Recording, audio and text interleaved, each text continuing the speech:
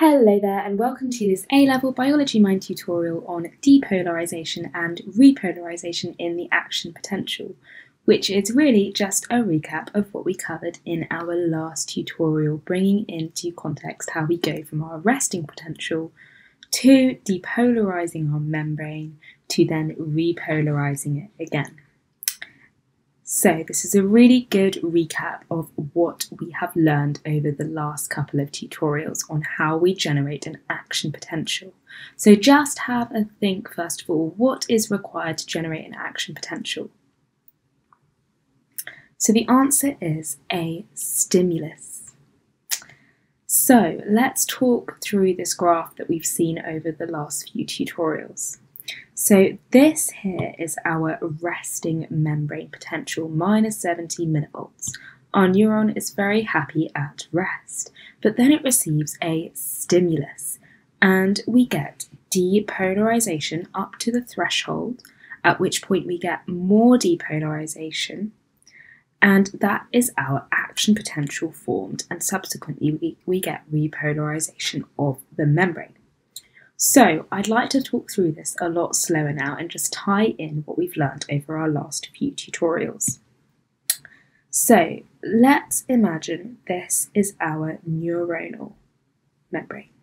So this is our membrane here, and this structure itself is our neuron. So this is the cytoplasm, and this is the extracellular space. So let's just label that. So this is the cytoplasm, and this is the extracellular space.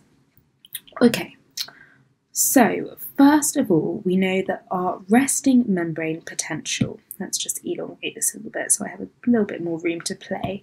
So our resting membrane potential is generated and maintained by our sodium-potassium pump, which is pumping out 3 sodium ions for every 2 potassium ions it moves into the cell, and this uses ATP. So this is our sodium potassium pump. Okay, so 3 sodiums moving out for every 2 potassiums being pumped in, and this is using energy from ATP. But our membrane is nice and permeable to potassium because potassium channels are open. So this potassium can then just diffuse out of the cell down its electrochemical gradient. Because remember, our potassium ions are building up within our neuron, so they're going to be at a higher concentration within the neuron.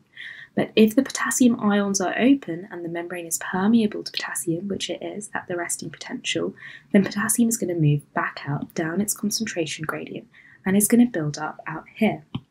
So that means we have the build-up of sodium ions and potassium ions in the extracellular space, which means that the outside of the membrane is lovely and positively charged because all of these positively charged ions are collecting on the outside of the membrane, whereas the inside of the membrane is more negatively charged because firstly the positively charged ions are moving out, but also we've got anions, which are negatively charged large molecules within the cytoplasm. So remember, this is what we call the potential difference. It's that difference in charge between the outside of the membrane to the inside of the membrane. And let me give you this tip here. The reason why our resting membrane potential is negative is because, remember, our cytoplasm is negative. So this graph is always referring to the potential inside the neuron, and we can see it's negative compared to the outside, and we know that the resting membrane potential, which is here, is minus 70, so that's our resting membrane potential. So this is how our resting membrane potential is maintained. But when we get a stimulus, what happens? Well, when we get a stimulus, our sodium ion channels in our membrane open, and we get sodium diffusing down its electrochemical gradient into the cytoplasm. So when I say electrochemical gradient, it has an electrical gradient because it's being attracted to the negative charge within the neuron. The positively charged sodium ions are being attracted to the negative charge, so it's moving down its electrical gradient. but also it's moving down its concentration gradient because the sodium ions have collected out here, so there's a higher concentration of sodium outside the neuron than in, so it moves down its concentration gradient into the neuron. So sodium at stage number 2 here, sodium moves down its electrochemical gradient into the neuron. Now, a really essential step to remember here is when we get our stimulus, we get some opening of our sodium channels. Now, as sodium channels open, our negative charge within our neuron gets less and less negative because the positive ions are moving in, so it's getting a little bit more positive. So it's going to push itself up from -70 to around -55. If it reaches -55, then depolarization occurs. If it doesn't reach -55, then it's a failed initiation and depolarization does not occur because not enough sodium channels are open to allow lots of sodium in. So it's really essential we reach that threshold of -55 millivolts here. That's our threshold, because if that threshold is reached, many more voltage-gated sodium ion channels open and we get more sodium moving in, so more and more ion channels open and more sodium moves in, and it causes this depolarization of the cell because it reverses the inside of the membrane, it reverses that charge to a positive, and the outside of the membrane is therefore more negative than the inside, and that's why we start to see the potential of the neuron increasing to more positive levels. But if that threshold is not increased, then fewer sodium channels are open and we don't get this huge influx of sodium into the neuron and we get a failed initiation. So that's why stimuluses might not always lead to an action potential. It's because the threshold membrane potential was not reached. However, if the threshold potential is reached, which is usually triggered by a larger stimulus opens more sodium channels, threshold is reached, and at threshold, more and more voltage-gated channels open, we get a huge influx of sodium into the cell, and our action potential is generated. Now, at about plus 40 millivolts, we get a reversal of the potential.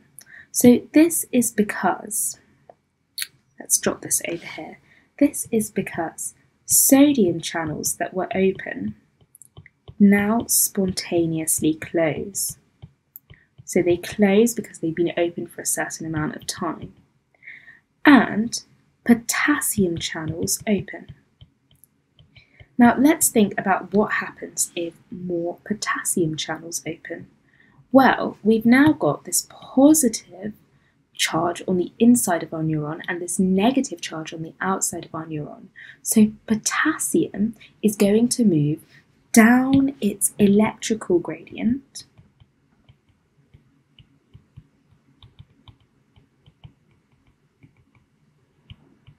out of the neuron.